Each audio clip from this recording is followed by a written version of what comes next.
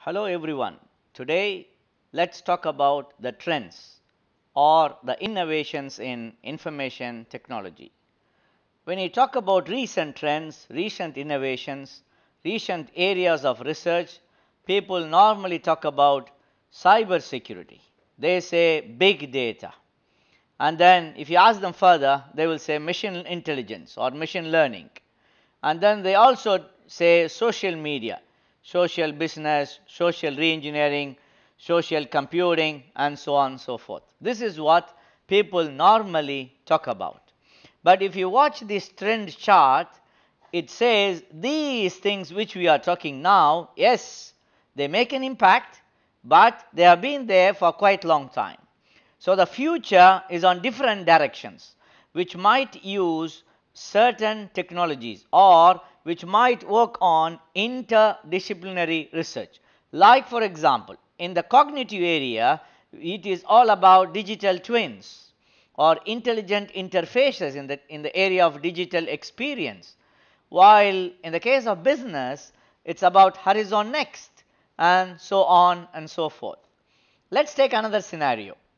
Here are some trends provided to you in the current market, which is approximately 2 years from now, within 2 years, and then 2 to 5 years, which are called as emerging, and greater than 5 years, which is called as the future.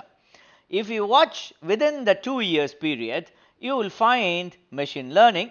You will also find things like neural networks and things like deep learning, which we are considered as the cream areas, which we consider as the cream areas right now. For example, edge computing, virtual reality, Internet of Things. These are within the current 2 years domain. Okay, what about the future then?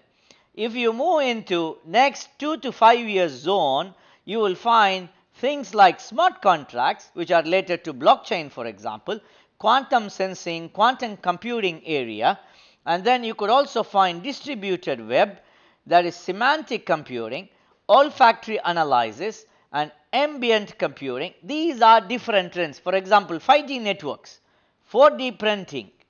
These are those which are considered to be emerging in the next 2 to 5 years. What about the future? Then what about the future, which is more than 5 years from now?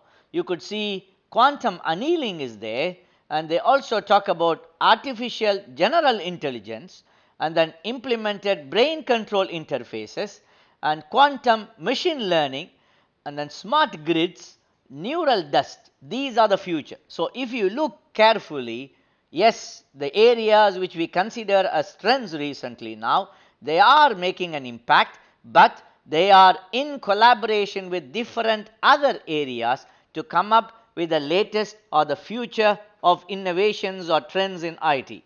Thank you so much.